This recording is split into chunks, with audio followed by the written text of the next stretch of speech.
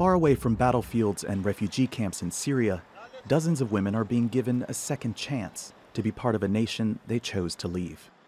Along with them, more than 70 children who had no say in the matter. As most European nations stall in repatriating their citizens who went off to fight for ISIL, or at least support ISIL fighters, the semi-autonomous region of Kosovo has brought back the largest group so far.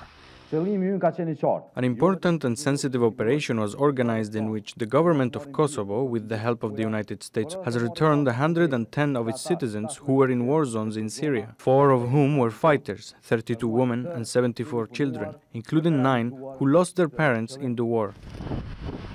The US-led coalition says Kosovo has set an important example to follow. That's after making a name for itself in other ways. With a population under 2 million, the tiny Balkan territory produced more ISIL fighters per capita than any Western country. Ethnic Albanians played some big roles in ISIL recruitment efforts. The most notorious of them, Lavdrim Muhajeri, was likely killed in a US drone strike in 2017.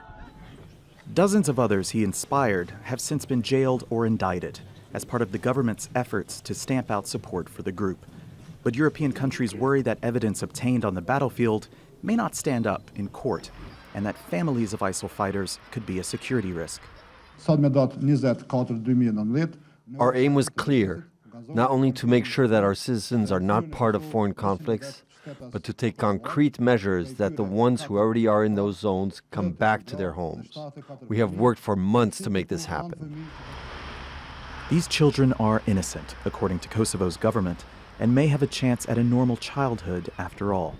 But other European governments will now face greater pressure to take back their children, still stuck at camps in Syria.